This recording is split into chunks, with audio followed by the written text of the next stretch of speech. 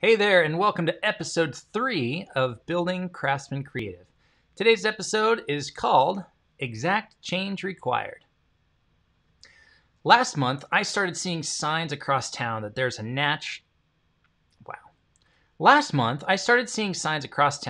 national coin shortage, with a plea to start using exact change. My hope is that it leads to us minting less of the coins that cost more to mint than they are actually worth. I'm looking at you, pennies. But the concept of exact change required got me thinking about what I was going through this last week. I've been on a kick this last year to improve the areas of my life that I wasn't 100% happy with.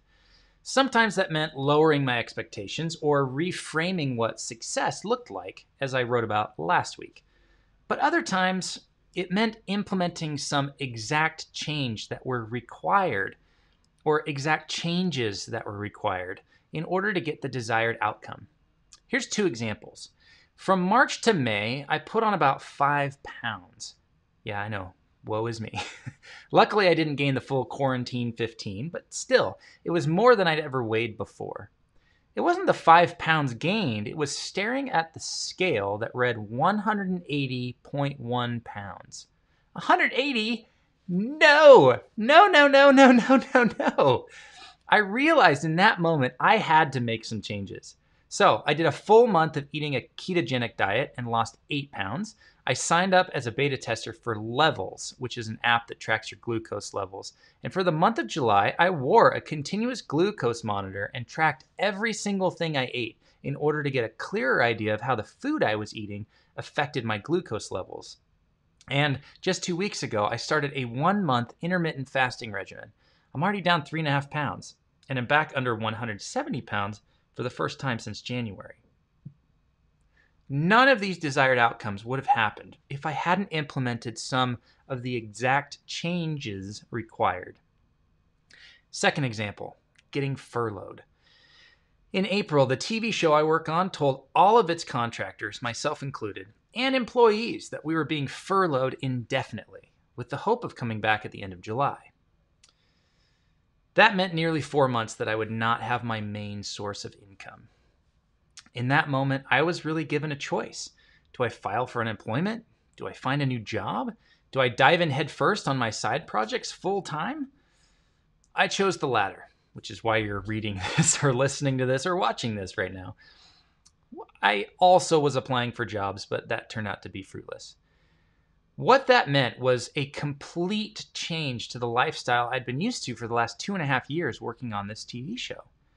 I didn't have any deadlines except for the ones I created. I didn't have any income except for the ones I created.